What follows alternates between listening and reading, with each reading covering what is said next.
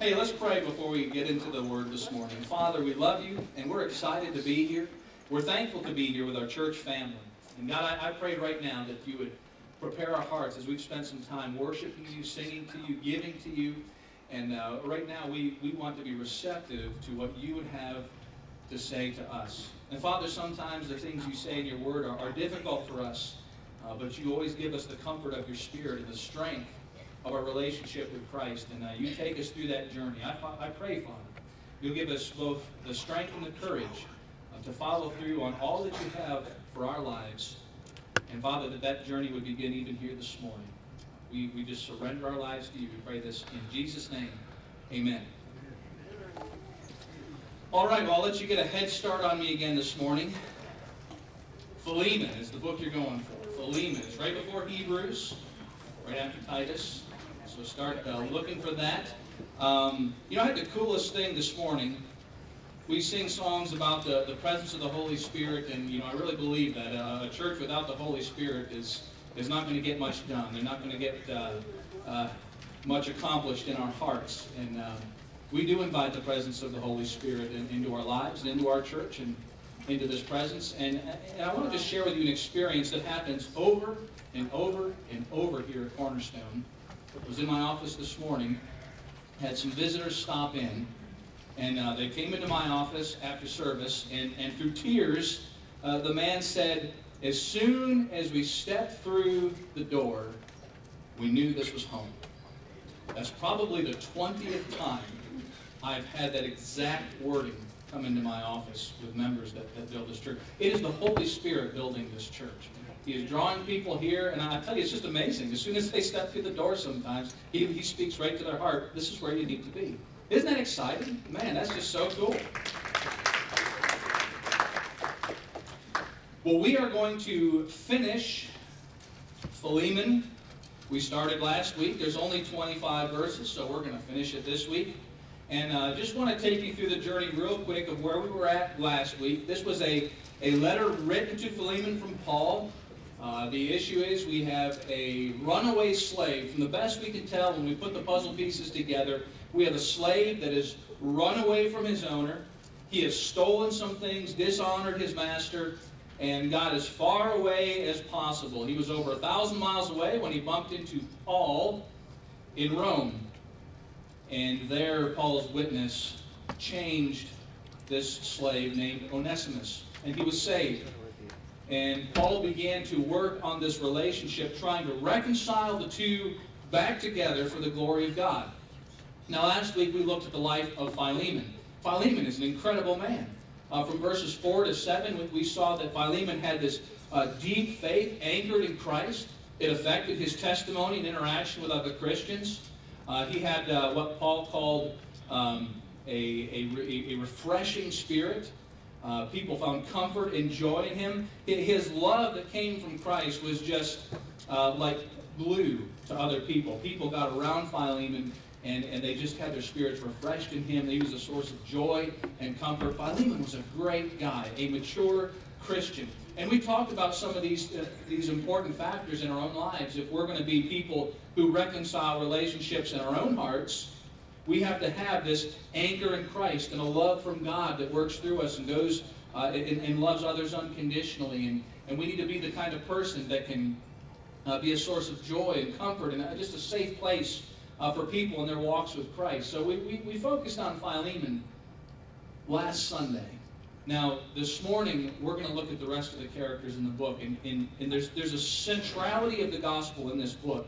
As we look at this process of restoring relationships, reconciling either people to God or people to people, the gospel is central in that work. And what I want to do is just kind of take a person here, here, here, and here that are in this letter and say, this is where they were at in this process. This is how the gospel worked in that process for them. And then at the very end, I'm going to show you a key. I believe the key to Philemon. And we're going to wrap the whole thing together and allow the Lord to speak to our own hearts as to how we move forward from here as obedient servants of Jesus Christ. So let me begin in verse 8 is where we left off. And I'm going to read verses 8 and 9. And we're going to start with Paul. And Paul is dynamically driven by the gospel. Everything this man does, he's driven by the gospel. Let's see. We're going to read a couple verses, then I'm going to skip down. I'm just taking little snippets out of this letter that show the heart of Paul. So starting in verse 8. Accordingly, though I am bold enough in Christ to command you to do what is required, yet for love's sake I prefer to appeal to you. I, Paul, an old man, and now a prisoner also for Christ Jesus. All right, Paul still considers himself a prisoner for Christ, just like he introduced himself in this gospel. He's not a prisoner of Caesar. He's going to continue to live by the gospel no matter where he's at, in house arrest, in prison, or out on the mission field. Listen to Paul's heart too. Let's skip down to verse 17 and just continue as he just had a conversation building up Onesimus the slave, reaching out to Philemon that he would bring him back into relationship with him. And after pleading with those two, he says in verse 17, so if you consider me your partner, receive him, Onesimus, as you would receive me. If he has wronged you at all, if he owes you anything, charge that to my account. Verse 19, I, Paul, write this with my own hand. I will repay it. To say nothing of your owing me even your own self. And here we find out that even Philemon came to Christ through the witness of Paul. Verse 20, yes, brother, I want some benefit from you in the Lord. Refresh my heart in Christ. I believe when Paul says that I want some benefit from you in the Lord, I want to see you glorify Christ with your life. I led you to Christ with the gospel, and now I want to see you shine for Christ. I want to see you advance His kingdom. I want to see you shine brightly for the kingdom of God. I want that return. I want some benefit from you in the Lord, from my investment. So here Paul is sharing his heart to Philemon. He is seeing, have Philemon over here and Onesimus, two people that I've led to Christ, and there is a rift between them. Onesimus has seriously wronged Philemon. And Paul wants to do whatever it takes to bring these two back together. And he's personally invested in it. In fact, listen to his wording. He says, charge that to my account. If Onesimus has taken something, if he's stolen something, charge it to my account. I will repay it. He's put some personal skin in the game here. Paul is willing to make some sacrifice on his own behalf to make sure that this relationship can be restored. He's serious about God's reputation in all of this. And when we say that Paul is dynamically driven by the gospel, I want to just, Paul has a testimony that wraps through the whole Bible. He has more words shared about him than probably any other person when it comes to his testimony. So if we were to read through the book of Acts, we would see a lot about how this drive takes place in the life of Paul. Well, for one, we would see in Acts chapter 7, where Saul at that time kind of steps into the scene. We have Stephen, who is preaching and professing Christ to an unbelieving crowd of spiritual leaders, Pharisees, and he's about to be stoned. And as he preaches Christ to them and teaches them that Christ is the Messiah that we are seeking, the Pharisees take the stones and they stone Stephen to death. And as he loses his life, Saul is standing by. If you read Acts chapter 8, verse 1, it says, and Saul approved of his death. So Saul was not a church kind of guy. He was not into the new movement where these followers of Christ were coming out of. He wanted to stop it. He was zealous about it. He was sincere about it, but he was sincerely wrong. And it was in Acts chapter 9 that Jesus got a hold of him and introduced himself to him and radically changed the life of Paul. So much that he changed his name from Saul to Paul. And here on that road to Damascus, Jesus took Paul to a different kind of school. Paul was already very educated. He was a Pharisee. He describes himself as a Hebrew of the Hebrews, extremely well educated. But Jesus takes him to a different kind of schooling and fills him with the Spirit and begins to teach to him what it means to live a Christian life empowered by the Holy Spirit of God. And boy, does it ever get a hold of Paul. It just, everything he does is affected by the gospel. He goes into a church in Antioch. It becomes his home church. And the Spirit sends him out on 3 different missionary journeys. Acts chapter 13 and 14 is his first missionary journey. Goes out to the Roman province of Galatia, plants a bunch of churches with Barnabas, John Mark, and starts little cells of Christian believers. Goes back to Antioch. They send him out again, round 2. This was Paul's call to Macedonia. So he goes to the Roman province of Macedonia, to Achaia, plants some more churches with Silas, goes back to his home church. Does the same thing on a 3rd missionary journey. Goes to the province of Asia, plants more churches, is reestablishing the connections of his old churches, strengthening them, encouraging them, fixing some of their problems. And then he's arrested by the Jews. So he goes on 3 different missionary journeys, and then he endures 2 different imprisonments. Acts chapter 18, all the way to the rest of the book, starts describing the first imprisonment that Paul endured. And there was portions of it that were in Jerusalem and Caesarea and Rome. And I think Rome is where he wrote this book, sitting in house arrest. And through all that time, he never gets discouraged. He's singing songs of praises. He's praying. He's writing correspondence to his churches. It doesn't matter to Paul where he's at or what the opportunities are. He's going to grab everything he can for Christ, whether he's sitting in prison or planting a church. The guy is dynamically driven because of the sake of the gospel. I love Paul. We need more Pauls in our midst that just, it doesn't matter where you're at, what you're doing, the gospel is your motivator. With your family, at work, there's a presence of Christ in you that you're not ashamed of, that you're excited about. And this was Paul. This was what was driving him. Later, he was imprisoned again under Rome. And if you wanted to read about that experience, that's 2 Timothy. That's the last book that Paul wrote and was most likely executed directly after that. But even there, he's encouraged. He knows that his time is coming to an end. He says right in chapter 4, I'm already being poured out like a drink offering. The time of my departure has come. I fought the good fight. He goes through all that. He knows that the executioner blade from Nero is drawing near to him. He knows his time is short. But he still continues to encourage the saints. It doesn't matter to Paul whether it's his first day as a Christian or his last day. He's going to have the biggest impact he possibly can for the sake of the gospel. Dynamically driven. And in this context, as he's in house arrest, he's writing to Philemon and saying, I want to bring you guys together.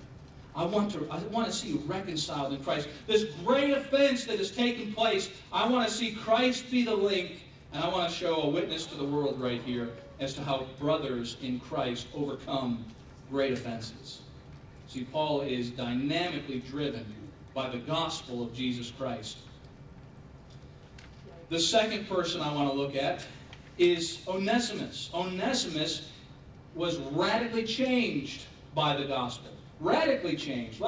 Again, we know this about Onesimus. He was a slave. He took some things from his owner. He made a mess of things, enough that when he did what he did, he ran all the way to Rome. That's over 1,000 miles, all right, from where he was at in Colossae. Now that's a long way to run. And somehow, through the providence of God, he runs into Paul, and under Paul's witness, he is saved and transformed radically. Listen to what Paul has to say about him, starting in verse 10. We'll read through verse 13.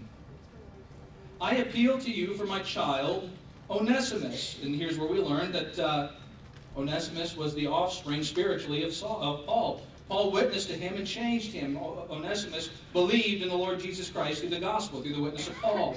And his name is, it means useful. And you're going to see Paul play a little pun in here with his name. So Onesimus, useful, whose father I became in my imprisonment.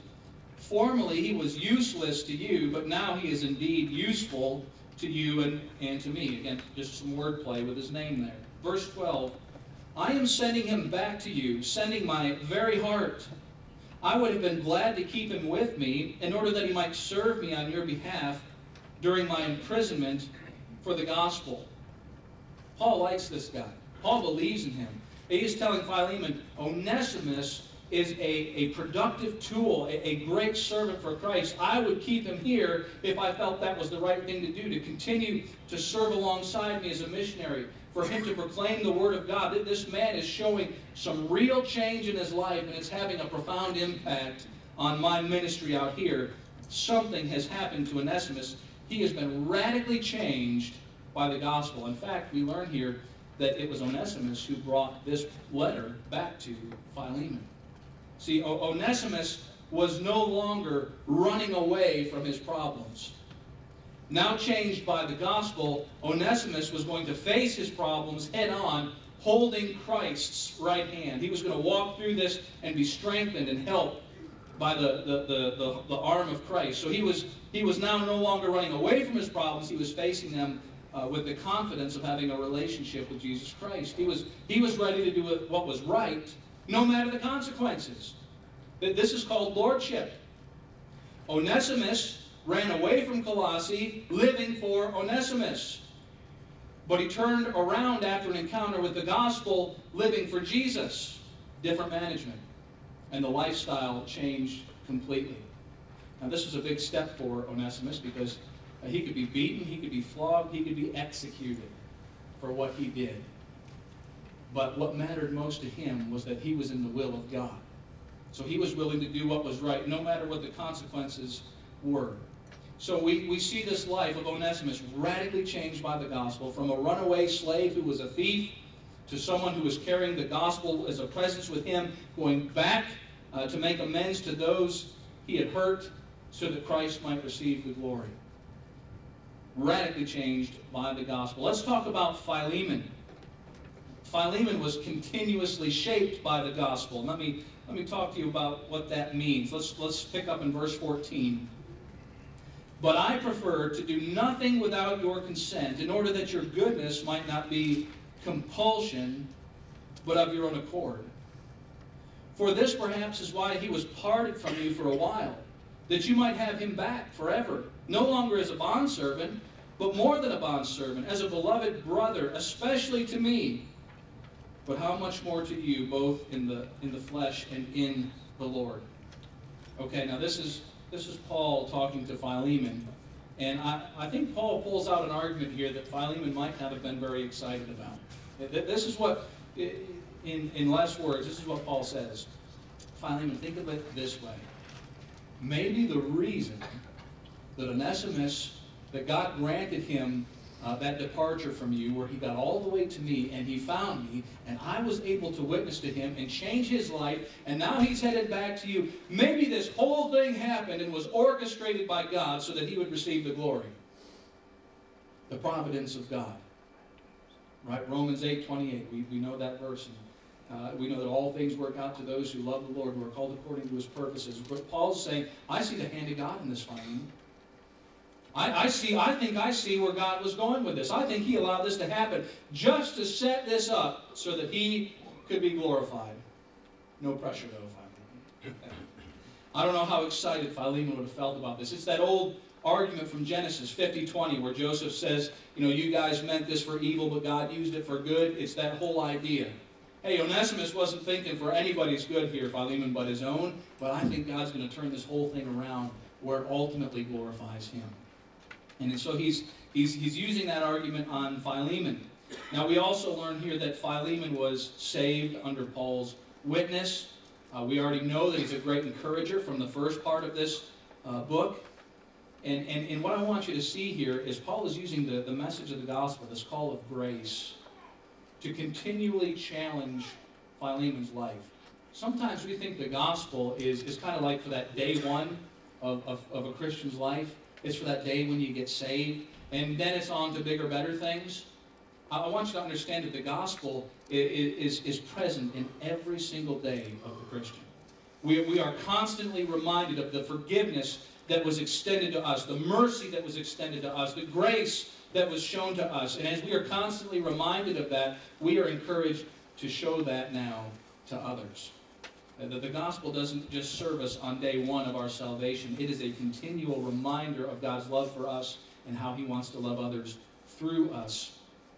Jesus shares even in the Lord's Prayer, the basic fundamental prayer that all Christians should be able to connect to. Jesus says, look, when you do that, pray to your Father and say, forgive my debts as I have forgiven my debtors. This is just expected of us, that we are a forgiving people. And Philemon is being challenged through the gospel right now that he would be a forgiving person. Now, this is no easy task.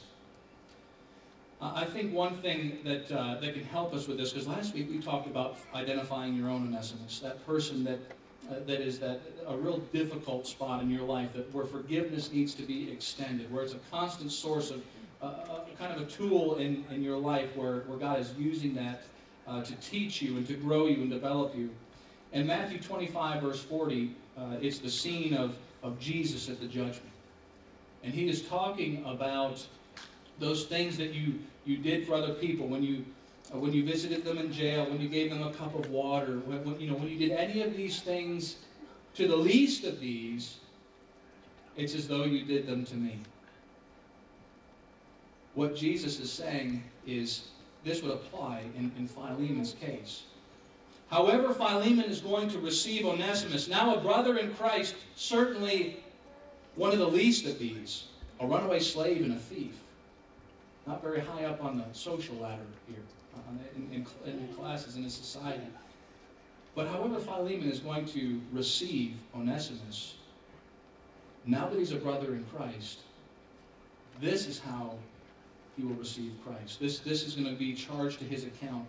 He is one of the least of these. Now, I just want to extend that to you as you're dealing with some of the people in your life, the brothers and sisters in Christ. How we deal with the least of these, that is, it's though we're dealing with Christ himself in this way. Whenever we talk about Christian forgiveness, it always sounds like a really great idea and logical and a wonderful thing, until I'm the one that has to deal with it.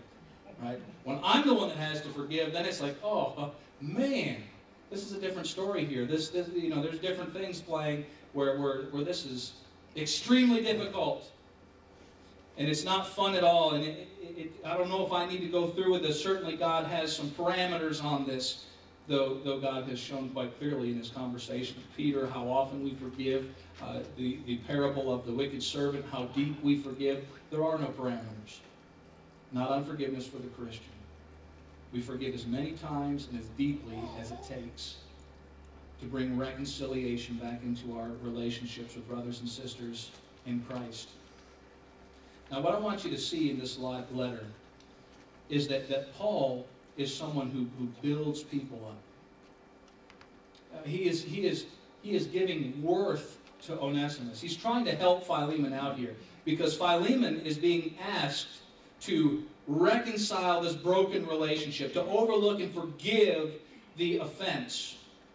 And Paul is asking in his own name, I want you to do this for me so that Christ receives the glory. But the way that he does it is he builds Onesimus up.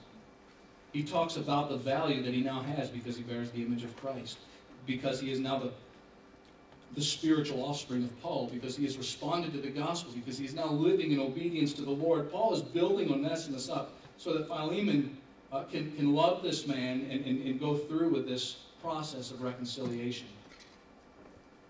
A side note here, if we wanted to do the opposite of the book of Philemon, it's called gossip. It is the opposite, in where instead of taking someone who is down and feeding worth into that, hey, this is someone who's been saved by Christ, who Christ died for, who Christ has forgiven, who is filled with the Spirit. Paul is doing all these things to build worth into someone, and our worth is found in Christ. We can do the very opposite as Christians by taking someone and beginning to tear down instead of building up. Can you believe this person did that? You know, I can remember a few weeks ago when they said this, and we begin to talk about the faults and the character of this person, and rather than building them up and giving them worth so that we can love them, we begin to tear them down with the motivation, whether we would say it or not.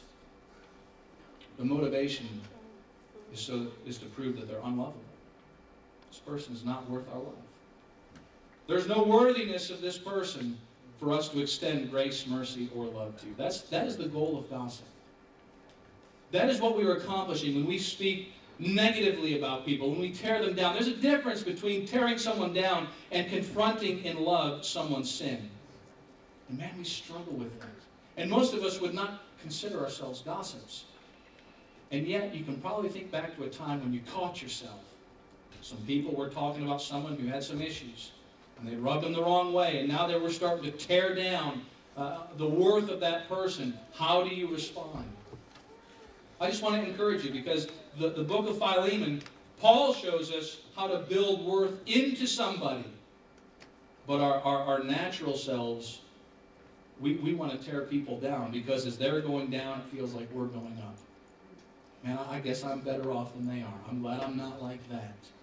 But I just want to tell you, Christians, there is nothing more offensive and nothing more destructive in God's kingdom. Because Jesus' purpose is to impart value to us.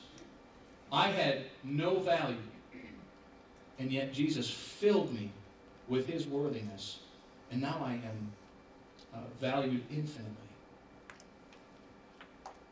As we look at our bond with other Christians in Christ, it is not our job to take away the value and the worth that Jesus poured into them. That's counterproductive. That's working against Christ. Gossip is not one of those little sins. It's a major one. So I just want to encourage you, as we look at Paul's example, be an encourager. As we look at Philemon's example in verses 4 through 7, he has someone where he's building people up, encouraging them. I can't stress to you enough, Cornerstone, how important that is. That we be a church, that we be a body of believers where we see the value and the worth in people and not focus on the flaws. Every one of us in here has flaws. We could spend some time and just go around the room. We all got them. We can focus on them. We can make a big deal out of them. I want to encourage you. We can also look at the worthiness of Christ in each one of us. And we can focus on what God is doing in our lives and how he has changed us. We make the decision. You make the decision as to what kind of focus you're going to have. But the decision you make will have a profound effect on the atmosphere in this family. Profound. And sometimes churches get caught up in that negativity and the gossip and the tearing down, and the next thing you know, you walk into a church like that and you can almost just feel the judgment heaping down on you. Man, it's not a place anyone wants to be. God invites us to be a place of love, a place that reaches out and sees the value in people. Not a place that excuses and justifies sin, but a place that starts with love as the starting place. And doesn't jump on the sin as a place to start beating on people right off the bat. That's not where we want to be. We love people, and then the Spirit of God works through us to begin to sharpen one another. The Spirit convicts us, and we grow together. So this is where we're at with Philemon. He is continuously shaped by the gospel. It wasn't just for when he got saved. Even now, he's being called upon to extend the kind of grace and mercy that was once shown to him. All right, I've got one last guy, and he's a weird guy. I'll confess that. All right. Demas. We'll throw Demas in here, though we could have chose anyone from his closing letter here. But let me explain why. Let me read beginning in verse 22, as Paul closes out his letter. At the same time, prepare a guest room for me, for I am hoping that through your prayers I will be graciously given to you. Epaphras, my fellow prisoner in Christ Jesus. Epaphras was just another mission worker there, another ministry worker in the church. He sends his greetings to you. He was out with Paul. Verse 24, and so do Mark. Paul and Mark had their differences at one point, and they reconciled through that. And Paul now considers him a faithful witness, as he does in 2 Timothy. Aristarchus, which if we read Colossians 4:10, is just another co-laborer in the faith, another church worker out there, another one working the fields. Demas, which we'll talk about, and Luke, who was the physician that took care of Paul's ills, whatever issues he had. We believe from Galatians, remember that he had some stuff going on with his eyes, and through all the beatings he received, who knows what all Paul was dealing with. But Luke stayed faithful with Paul. And he wrote the book of Luke, and he wrote the book of Acts. So Luke was very instrumental in advancing the gospel. All these are my fellow workers. The grace of the Lord Jesus Christ be with your spirit. So what about Demas? We know that Demas, during this time, when Paul wrote this letter, was one part of the crew that was working. Part of those that were out there ministering and doing the labor to advance the kingdom. However, unfortunately for Demas, at the end of Paul's ministry, in 2 Timothy chapter 4, verse 10, it gives That's Paul's final testimony about Demas. And this is what he says. He says, Demas has deserted me for the love of the world. Isn't that an awful way to finish? Demas has deserted me. In 2 Timothy, things were not as popular as they were right now. In 2 Timothy, Paul was at the end of his life. He was about to be executed. People were running for their lives. And Demas, in a time when Paul needed a friend the most, forsook him, forsook the gospel, and went out and chased the things in the world that were of greater interest and benefit to him. He left and abandoned and deserted the gospel for the sake of the world. I want to just speak to you about Demas, because Demas leaves an impression. And when we talk about how he was affected by the gospel, Demas was eternally unchanged by the gospel. Just because you have an encounter with the gospel does not mean that your eternal destiny is forever changed. Matthew chapter 13 talks about all different ways people encounter the gospel, all with joy. But it's not until the gospel gets from your head deep into your heart and the roots anchor there and Christ comes into the heart and slays you, and you are now His. You've been conquered by Christ. It is now Christ who lives in me. No longer I, but Christ. When that happens, the gospel is the door that unlocks that. And when that happens, our eternal destiny is changed. But many people have this encounter with the gospel, and they peek out and they see Christ. And rather than allowing Christ to come in and rule their life completely, they just give Him some rental space. Okay, Jesus, you can be Lord over this area and this area, but leave this section of my life alone. Thank you. That is not lordship. Nor is that salvation. That when we talk about what it means to be slain for Christ, I want you to look at Onesimus. Onesimus, running away over 1,000 miles away from his owner, running from his problems, encounters Christ, turns back around, and does what's right. A complete 180, literally, for Onesimus. That's what an encounter with Christ that changes our lives to the point of eternity looks like. And here, Demas doesn't seem to demonstrate that. Matthew 24, 12 through 13, it's a chapter in Matthew about the end times. It says, because of the increase in wickedness, the hearts of many will grow cold. But those who persevere to the end will be saved. That's not a description of Demas. And again, Jesus describes what Demas demonstrated in Matthew 13, verse 22. He was one of the seeds that landed in the thorns. And rather than the gospel growing up and producing fruit, it was covered by the thorns. And that represented the lure of the world, the lure of wealth, things of this world that take our eyes off of Christ. Never giving the gospel deep enough roots to transform us from the inside out to where we're truly living for Christ and no longer ourselves. This is what happened to Demas. Demas got to the end of his life and chose another direction. You know, I'm always blown away by Christians, and I've heard this said several times. I've put in my time. You ever heard a Christian say that? I've put in my time. I served 6 years in the nursery. Time for someone else to do this. I don't need to do anything anymore. It's time for the next generation. I tell you what, can you imagine telling Paul that? I mean, he sat in prison for how many years of his life, beaten within an inch of his life, 3 missionary journeys. At what point did Paul say, hey, I've done my time, earned my retirement, time for some of these new young upstarts that I got going to do the work? No. As long as Paul had breath in his body, he was going to serve the Lord. What do you mean, Christian, that you've done your time? If you are still breathing, you have not finished your time. And let me add some clarity here. Do you know on the day of judgment, when we stand before Christ, do you know what our reward is? More responsibility and service to the King. So we are rewarded in our faithful service to Him at the end of this life by being given additional service in areas of responsibility for eternity ever after. There is no break from serving God. We are meant to find our fulfillment and our joy in serving God. Don't be a Demas and just walk away at the end. Hey, someone else can do this. I don't need to serve anymore. It's time for me to be served. Right? That's what Jesus said, right? I came to be served, not to serve. Wait, I got that backwards, didn't I?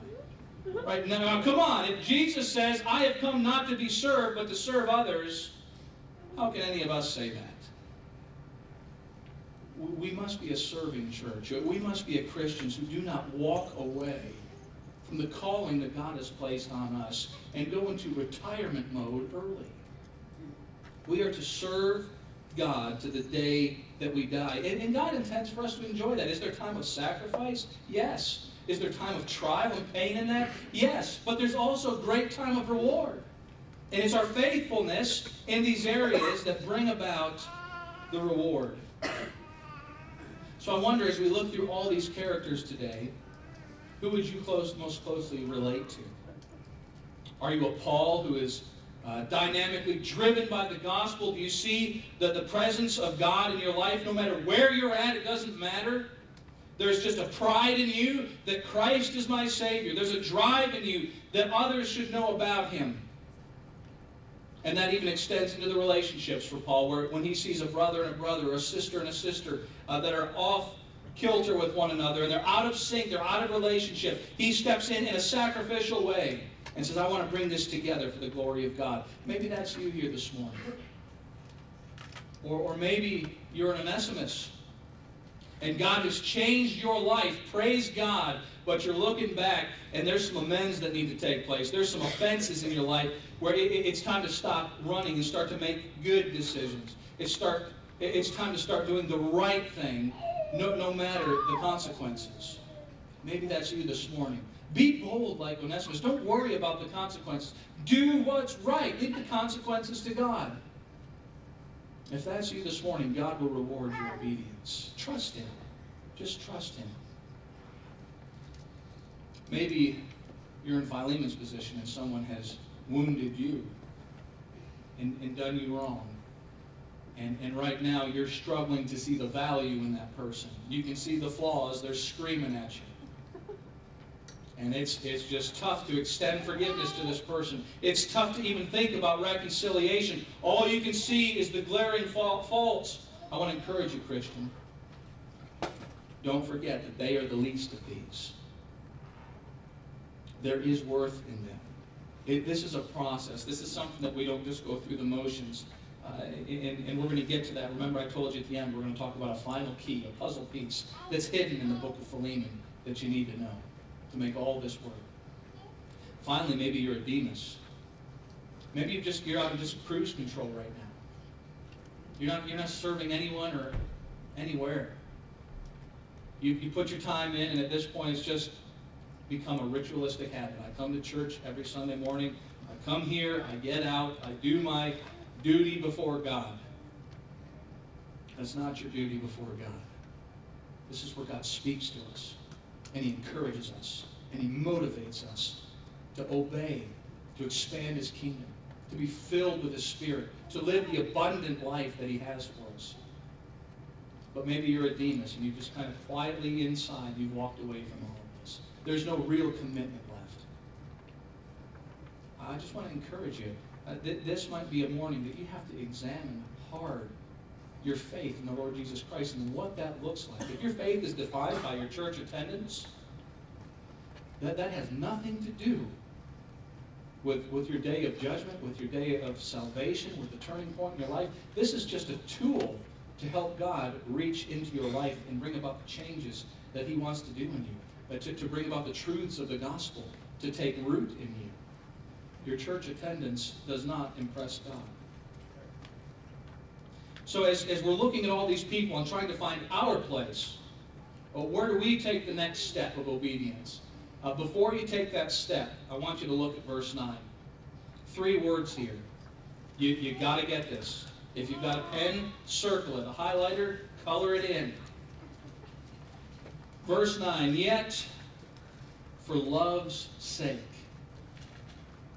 I appeal to you. For love's sake. Before Paul does anything here, it is rooted in love. Here's the secret to the key. That if you get this, it's going to help you immensely in your attempts to bring reconciliation, whether it's to people in God or people to people. Are you ready for it? Here it is.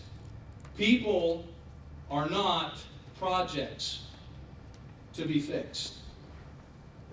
And if you approach people as projects to be fixed, you're going to make the situation worse. People are objects of God's love.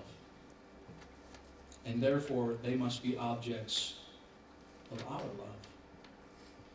And when you can get to that place, you're now ready to start taking the baby steps of reconciliation. But if you skip that step, your intentions might be good, but you can do such great damage. Whether it's in trying to reconcile someone to God, if you don't love that person, that's going to come through in your communication. They're going to pick that up. You're a sinner. You've messed up. You're headed to hell. You need a Savior. We can beat people with a gospel club. It doesn't work. Unless you're doing it in love, right? This is 1 Corinthians chapter 13, the love chapter. It tells us that everything that we are to do must be done out of love. There is nothing greater than love. And if we try to do anything outside of love, you're like a tinkling cymbal. You're a meaningless sound. You're your fingernails on the chalkboard. Don't go there. Don't try to fix relationships like that. Whether you're trying to reconcile someone to Christ or someone to yourself or two people together, if you're not invested in these people to the point that you love them, it's not going to work. It's going to backfire, and you're going to have a mess on your hands. So you can't fix someone else when you're broken yourself. And as servants of Christ, if you don't love, genuinely love your brothers and sisters in Christ, you're broken. You're broken. So there's a disconnect somewhere, and you're not honoring the Lord with your heart. We've got to overcome that. But that is step one. So when you identify the Onesimus in your life, you've got to start building worth into them. When you see two people that you want to invest in, you need to be willing to love them to the point that you'll be willing to sacrifice, invest your own skin in this to make this work so that God gets the glory. And if you're a Demas, what's happened is you've fallen out of love with the Lord. You're going through the motions, but it's empty. And you can run on willpower for so long, but you may end up like one of those countless other professing Christians who did their time in church and now sleep in on Sundays and are just completely disconnected from the body of Christ. The gospel is nowhere close on their list of priorities to those things that are important in their life. Some of us need that wake-up call, that reality check. You need to hear the voice of God saying to you this morning, come on back. We need to get this fixed. We need to get this right before you just kind of fade out to a poor finish. You might have started great, but it's how we finish that matters. So as we look at all these different characters in this book, I want you to look inside your own heart. This is the Word of God. It's living and active. It is meant to hit your heart and do some damage. It's supposed to rattle our cages a little bit. It's supposed to tell us, wake up, I've got a word for you. And as the Spirit goes into our hearts, the Bible says that the Word of God does not become void. It accomplishes that what it tends to do. Let the Spirit speak to you this morning. Where are you in all these characters, and what is God asking you to do? And if it's in the process of reconciliation, my advice again is make sure you start with yourself. Make sure that this love exists in you, that you look at that person, you see value, you see importance. And as you go from there, you'll be in good territory. You'll be in a place where the Spirit of God can use you. Don't skip that step. And if you're a Demas this morning, if you're someone who's just, you're here, you're going through the motions, you You've got your church attendance down. You're a good person. Is there a fire in you, though, that will last to the end? Is the gospel got a hold on you, a grip on your heart that's changing you so that you're no longer your own, but you answer to God alone? Is that you this morning? Because if it's not, I'm telling you, over and over here, we see the Spirit just whisper in those hearts. God loves you so much. You can't imagine the plans that He has for your life. There is a purpose and there's meaning for you being here this morning. But you've got to listen to the Spirit of God. And you've got to humble your heart and confess your need for a Savior. And accept God's forgiveness and let Him start new with you. Where are you at this morning? Would you allow the Spirit of God to speak to your heart? And let's, as a body, respond in obedience, and God will get the glory. Just like the story of Philemon. That letter could probably be written to just about anyone in here. So let's let the Spirit of God work in our hearts. And let's leave here as servants of Christ who have committed to obey the Lord's voice when we recognize it in our hearts. Let me pray for you, Cornerstone. Father, right now, as a church family, we just bow before you. We confess our love for you. We thank you for your word to us. We thank you that this is not boring words written in ancient texts that we just recite for ritual, but these words speak to us and change us. We thank you for that, Lord. You are a living God. And right now, your Spirit speaks to ours. And we submit to your instruction. We respond to your conviction. We are yours, Lord. Do in our hearts what you intend to do, and let us be found faithful. While your head is bowed and your eyes are closed and you're listening for the Lord's instruction in your own life, let me speak to you this morning.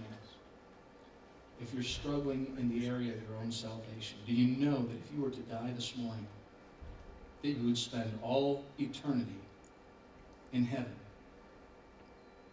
Do you know that for sure? Have you been to the cross and been washed clean by the blood of Christ, asking forgiveness and being cleansed of every sin you've ever committed, receiving Jesus by faith into your heart, and as a result, having all of his righteousness replace all of your sin? That's where we gain our worth as a Christian. It's all about Jesus. When you look in your heart this morning, is it all about Jesus? Has his mark been left there? Or do you need to respond to him this morning? I'm telling you, the Spirit of God wants so badly for you to respond to the command of the gospel. Repent and believe. Confess to God that you are a sinner. Accept Jesus Christ by faith as your Lord and Savior.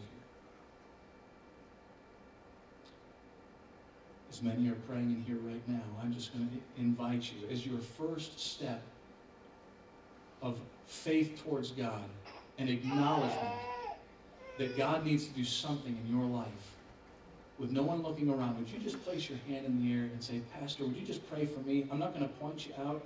I'm not going to embarrass you. Would you just acknowledge before God, God, I think I need to make a decision in my life. I need to have Jesus Christ as my Lord and Savior. Anyone in here, raise your hand. This is so important. If God is speaking to your heart right now, don't be ashamed of him. I promise I won't point you out. I'm not here to embarrass you. I'm here to help you. If God is speaking in your heart, I want you to respond to that.